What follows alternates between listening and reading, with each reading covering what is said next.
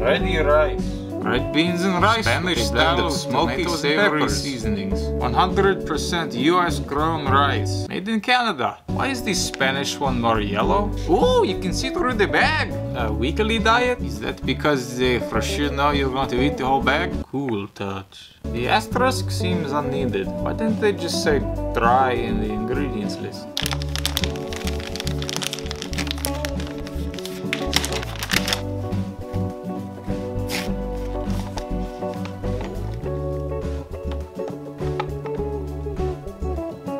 It's more rice than I was expecting. Fresh out the bag, it smells like what it should smell like. The beans and rice are really overpowering the scent of the Spanish rice. As I thought might happen, there are cold spots in the rice. Now maybe if you cook these in a pan, you wouldn't have that problem. Then again, this only took 2.5 minutes. Obviously Ben knows what he's doing when it comes to rice. So this is cooked. Not too hard, not too soft. It kinda has that reheated rice taste you get when you have leftover Chinese food or anything that has rice in it. The Spaniard is only lightly tomatoey. There are hardly any chopped up peppers in here, but it is more or less Spanish rice.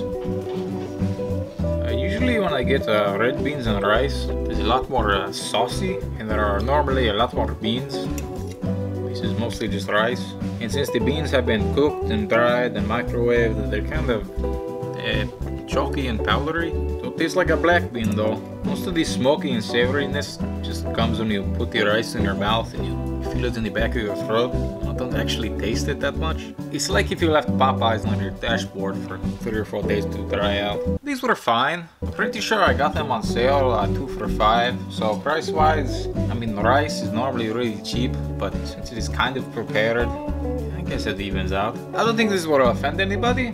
If you're kind of looking just for some quick rice and you don't want to prepare it yourself, let Ben do it. I'm going to give these a 5.